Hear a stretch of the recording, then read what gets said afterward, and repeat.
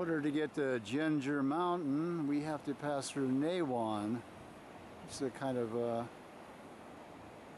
popular place for people to come.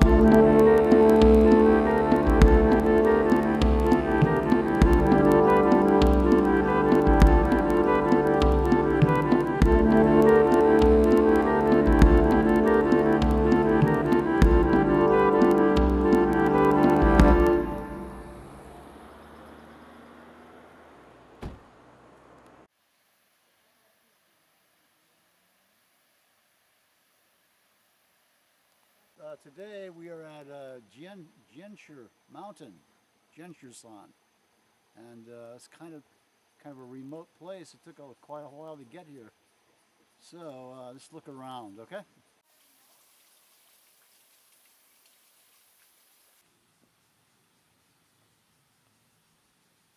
Okay, let's go this way.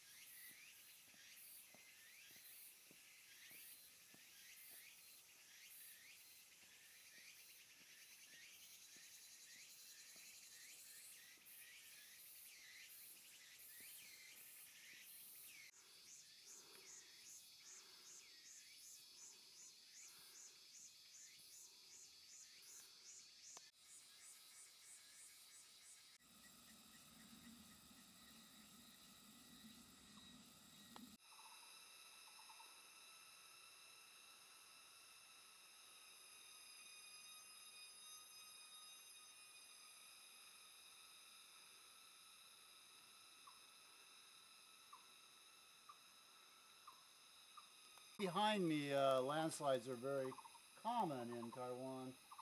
This is a very recent one, but you have to watch out for landslides all the time here, especially if it's after a rainy period, and that's after it's been raining and then it's dry for a little while, then the landslides begin.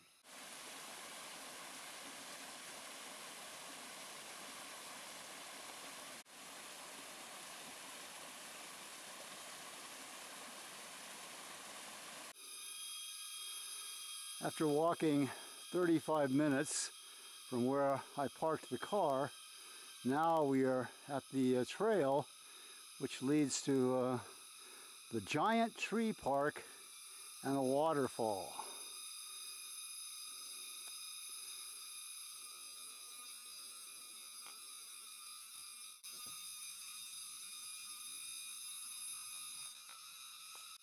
This marker tells us we have climbed up 200 meters on the Beidelman trail.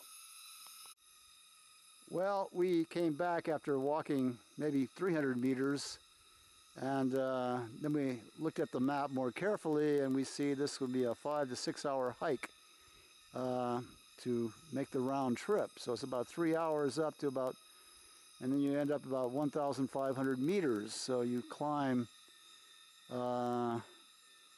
you climb 1,500 meters from this point, yeah, further up, and we're already up in the mountains, so I'm not quite sure what the elevation is here.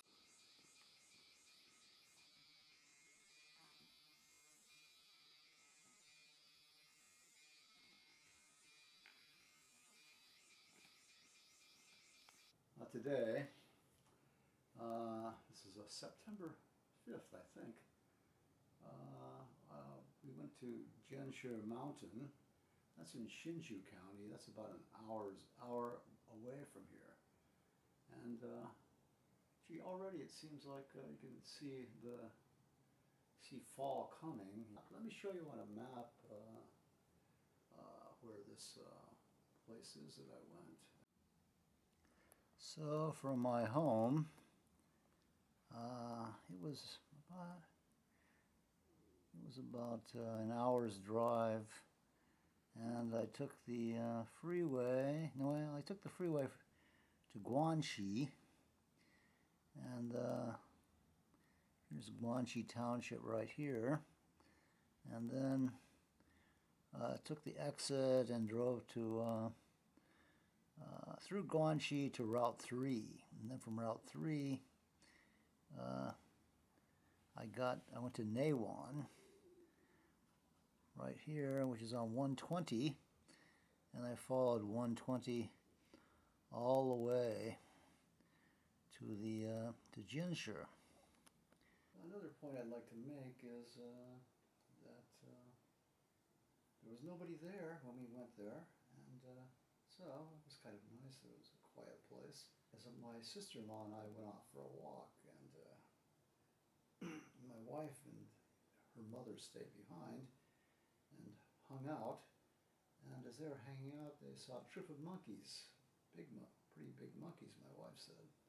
So there's some wilderness there in that area. And another thing were the cicadas. The cicadas were pretty mournful and sad, so I guess that's a sign that we're coming towards the end of summer here. Okay, although it does stay hot sometimes in Taiwan for way into November, so we'll see.